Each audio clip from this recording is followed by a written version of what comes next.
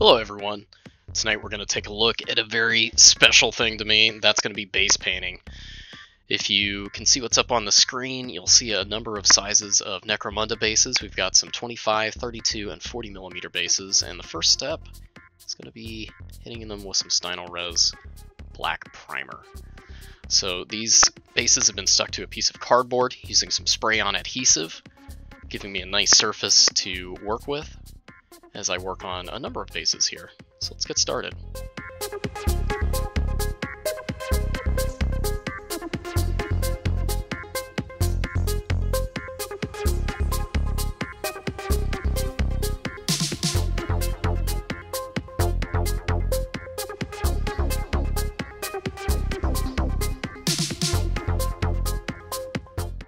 So our primer is dry, we've given them a little bit of time to cure, and I'm going to get out my metallic colors.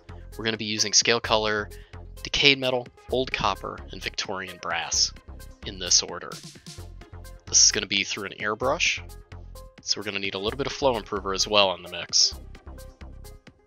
So we've loaded up a little bit of the Decayed Metal to start with, mixed with a little bit of our flow improver, and we're going to coat the entire top of the base here.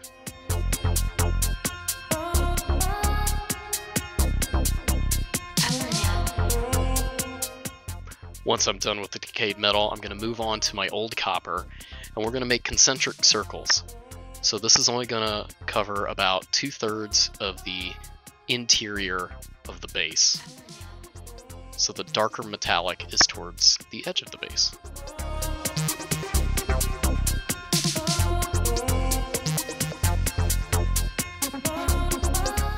And then finally, we're going to load up some Victorian Brass and then put that right in the middle. About 1/3 of the interior. In the very middle will be covered with Victorian Brass, and this will help smooth out the transition. You'll see a little bit of modulation now. So now that we've got our base metallic colors layered in via the airbrush, ta-da, we're going to break out some of our Magimix. Thank you, Genuine Vision, which is a mixture of 1 part Nuln Oil, 1 part Agrax Earthshade, and 1 part Lahmian Medium. I'm going to bring in a little bit of water here and mix it up to thin it out just a little bit, and then we're going to heavily apply this to each and every one of the bases.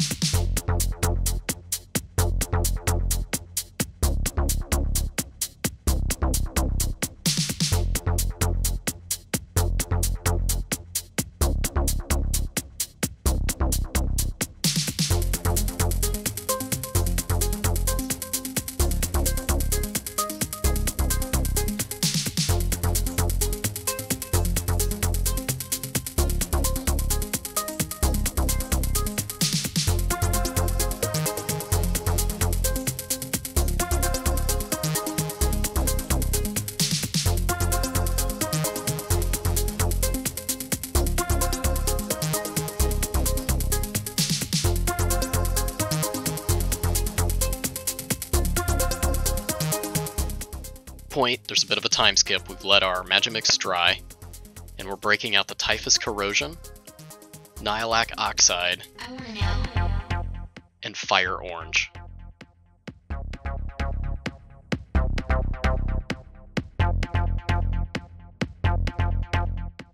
To begin with, we're going to get our Typhus Corrosion out, and using a piece of recycled plastic, I'm going to add a little bit of water to the Typhus Corrosion.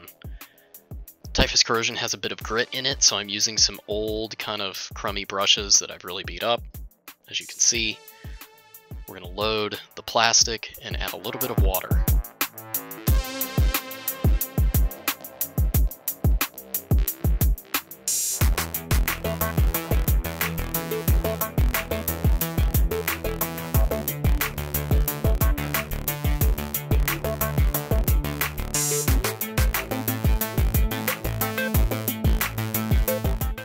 Here's the fun part. I'm going to madly stipple this Typhus Corrosion on the bases. Using that same crummy mixing brush, you can see me smear some of it on the paper underneath my painting area and kind of go back to that a little bit here and there. That's to give it a little bit of a drier application since it is kind of liquidy, but I really want that grit and that brown tone to come through. So for the next step, we're going to break out our Nihilakh Oxide, and I'm going to use the reservoir on the top of my pot to draw from. And then we're also going to get out Vallejo Game Color Orange Fire. This makes a great rust color normally, but we're also using it here to give a little bit of texture, a little bit of irregularity to the copper tone.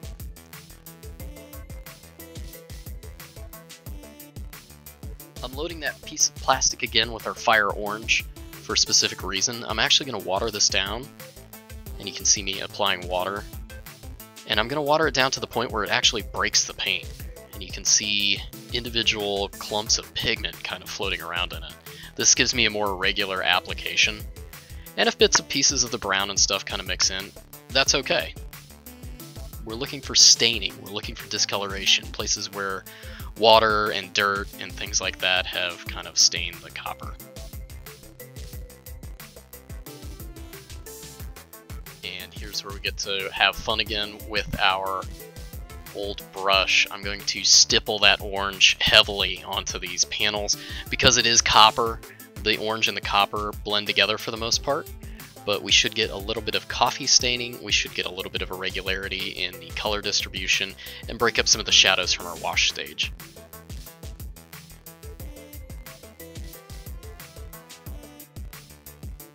I'm applying this broken wash pretty heavily and using a drying tool in between, that black and red tool, to help dry the wash out quicker as we go. Applying a couple of layers of this to really make sure that it shows through. So you can see I'm going back in and applying a second round and just touching up little bits and pieces here. We should be seeing some irregularity in the surface now.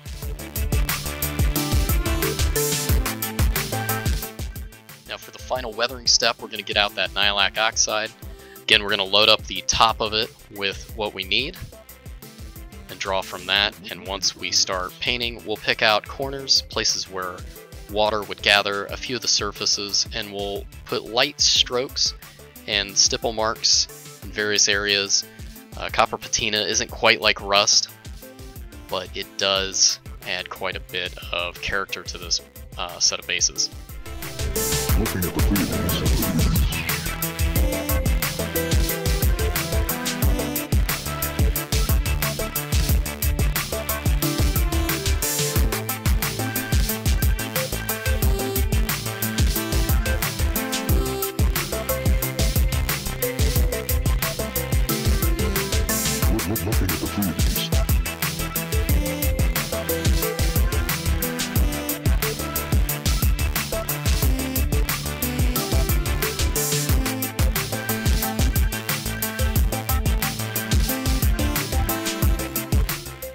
One last step before we finalize our bases, we're going to apply some Army Painter Matte Black around the rims.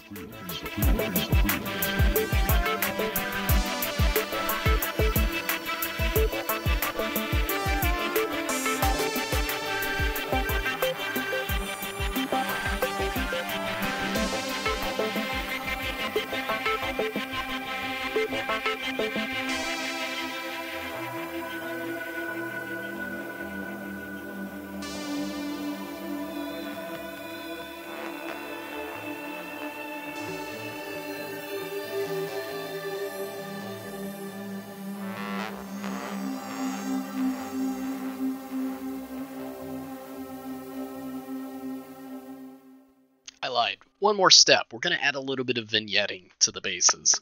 And by vignetting, I'm going to darken the outer edges using matte black to really enhance the idea of shadow and focus towards the center of the base. This should hopefully highlight the minis that I end up mounting to these bases. I'm using lots of flow improver here and taking very thin, very deliberate circular motions around the bases. I've only sped this up somewhat, so take your time, apply it thin, apply multiple layers.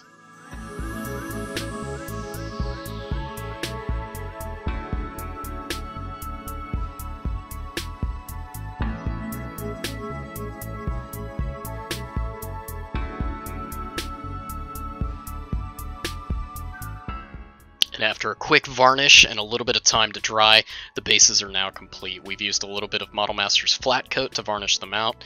So the metallics are very subdued, a lot less lustrous, but it looks grimy, it looks grungy, and it's ready for some Necromunda minis. Thank you so much for hanging out with me. Thank you for spending time with me. And we'll be back next week with another video. Catch me on Twitch, and until then, have fun.